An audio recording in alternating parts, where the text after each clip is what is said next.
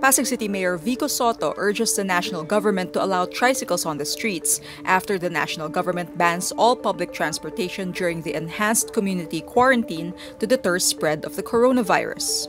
Ito po, nakikiusap po ako sa ating nasyonal na pamahalaan. Baka naman pwede bigyan po ng konsiderasyon yung tricycle dahil ako po, sa risk assessment po na ginawa namin, kapag hindi po natin pinayagan ng mga tricycle, mas marami pong mamamatay.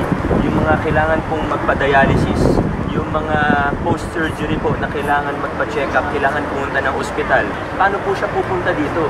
Meanwhile, the Office of Vice President Lenny Robredo provides free shuttle service for health workers starting Wednesday, March 18. At the station, passengers will have their temperatures checked and their hands sanitized with alcohol. They also need to register in a logbook before riding. Social distancing measures will be in place. There are 6 routes for the service, which will pass several hospitals across the metro.